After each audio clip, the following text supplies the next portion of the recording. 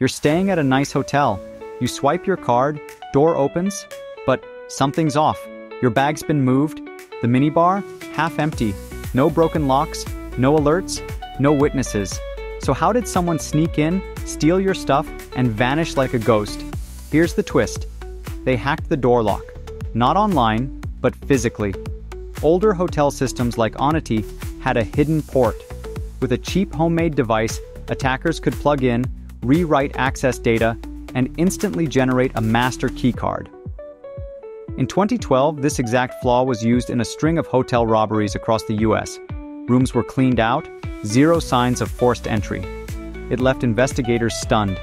Today, tools like the Flipper Zero make testing these flaws even easier.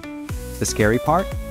Many locks are still vulnerable, because physical security often lags behind digital upgrades. This isn't just a hacker movie, it's real. Your room key might be an open door.